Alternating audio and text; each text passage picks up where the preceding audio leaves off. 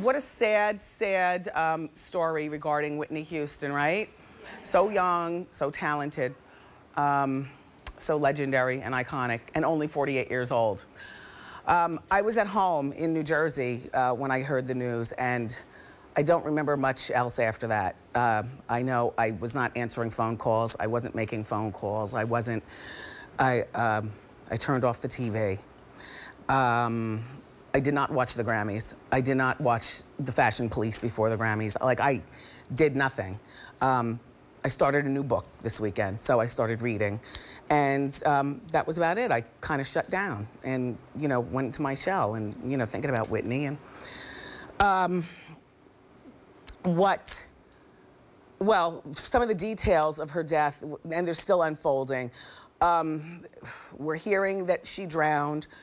We're hearing that she was in the bathtub. We're hearing that she was at the Beverly Hills Hotel. TMZ today, as well as some other outlets, are reporting that the family was told now that Whitney didn't drown because there wasn't enough water in her lungs. I don't know how the newspapers are near where you are, but it's everywhere. And, you know, the news scroller on every single TV show. They say she may have died from a combination of prescription drugs, including Xanax and a mixture of alcohol. You know, it's all speculation, and we won't know for 4 to 8 weeks.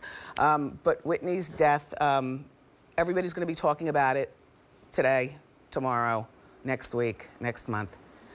After I say what I say, I'm not talking about it anymore. You'll have to turn on Entertainment Tonight, The View, their hot topics. You know, I'm out. I felt very close to Whitney, even though this is a woman that I've never met. Never met her. Never been in the same room with her, except for one time in my life, in 1985, when her first album came out, and I was a radio personality at my radio station at college in Boston, Northeastern University.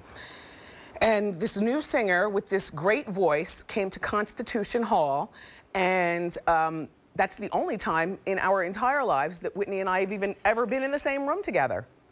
Ever.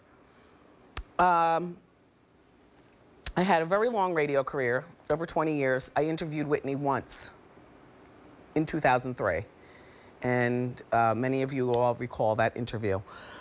Some of the things that Whitney and I have in common that bonded us: the love of our mother and father. Mr. Houston has since passed. Mrs. Houston and, you know, my mother, around the same age, Whitney and I, same age, and both plagued with the demon of substance abuse.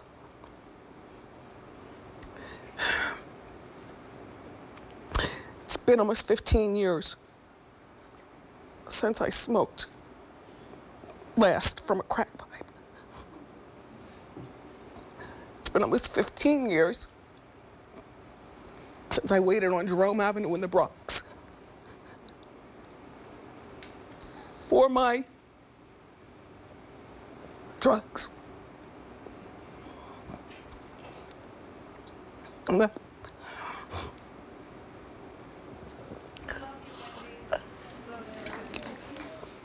Thank you. I'm not proud of the girl that I was, but without being that girl, I wouldn't be the woman that I am today. So if it makes any sense to you, I have no regrets. There's one thing throughout it all, my connection with Whitney, is that I wished for us both to be really sober and really aware.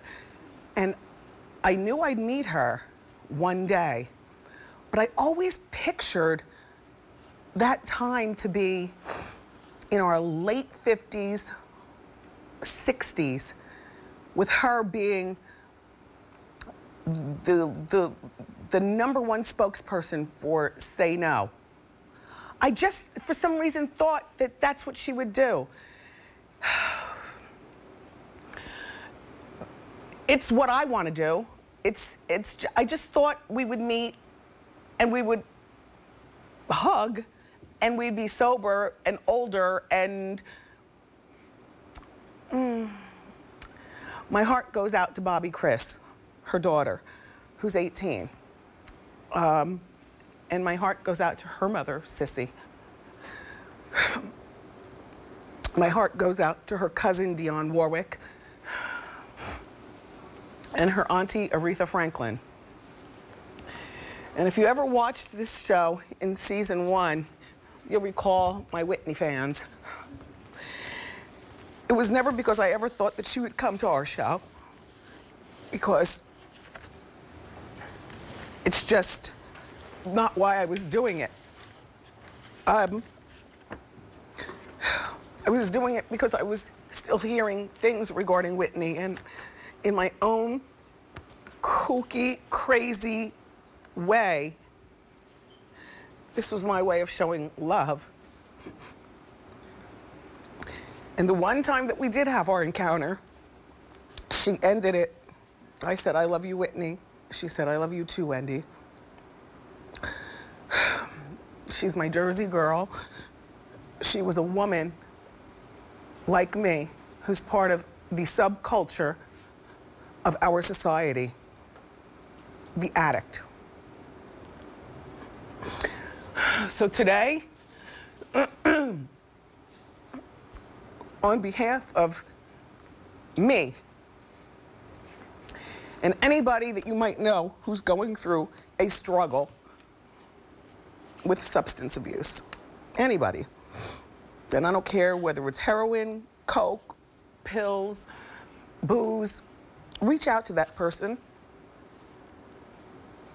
I'm one of the lucky ones. Reach out to that person and call them out on it. Because even if they don't quit, once you call them out, it makes it harder for them to sneak around, get high.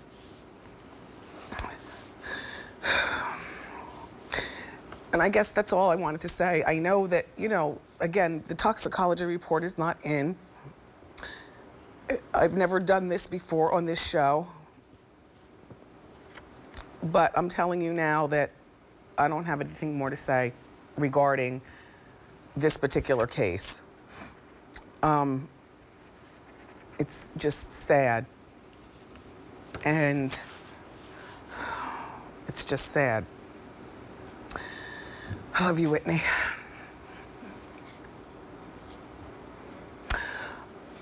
I would like to let you guys know that Holly's here today, and she's going to be up here next, and her Whitney story is actually quite entertaining. But first, as we go to the break, I would like to have a moment of silence for my Jersey girl, Whitney Houston.